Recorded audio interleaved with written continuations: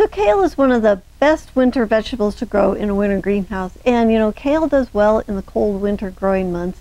And there are several varieties of kale that do better in the winter greenhouse than others. And I will share with you those varieties and 4 secrets to getting them through the coldest nights.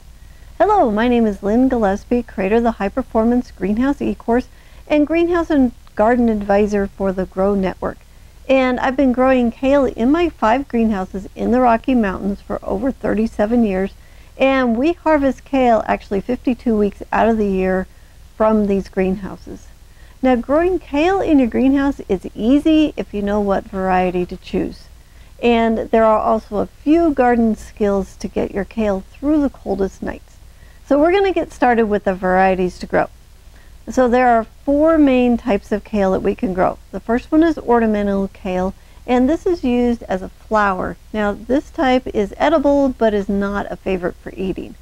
The best edible varieties are curly, lacinato, and napus.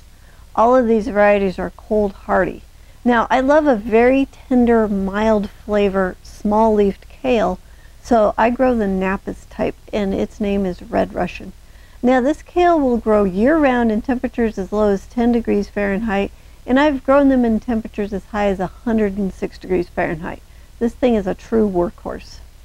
Now, getting the right variety is the first step to winter kale success in our greenhouse.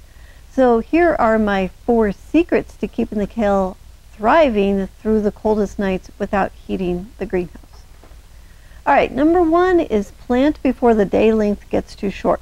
You're going to want to establish plants before the night gets too cold. So try getting your kale planted after the summer heat has subsided, but before the day length gets too short. Mid-September to mid-October is usually a good window. Number 2, keep them on the dry side. So when the plant is waterlogged, its natural antifreeze system, it's diluted, and the plant has a better chance of frost damage if the plant is too wet. So my watering philosophy in the winter is only water when absolutely necessary. You're going to be really surprised as to how long a mature kale plant can go without needing to be watered. Sometimes it's as long as 3 to 4 weeks between waterings for my plants. Okay, number 3 is low tunnels or cold frames, and I will make a low tunnel or cold frame inside my greenhouse over each bed.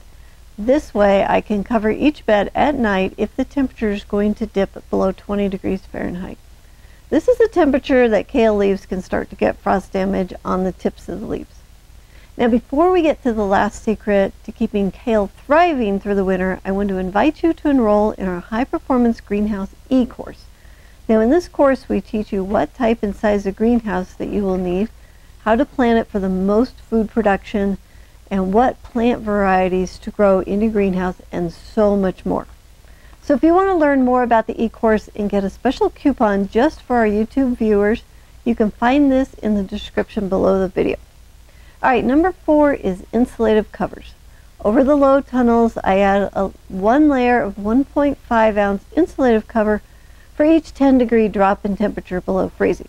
For example, if it's predicted to go to 22 degrees Fahrenheit, I will put on 1 layer.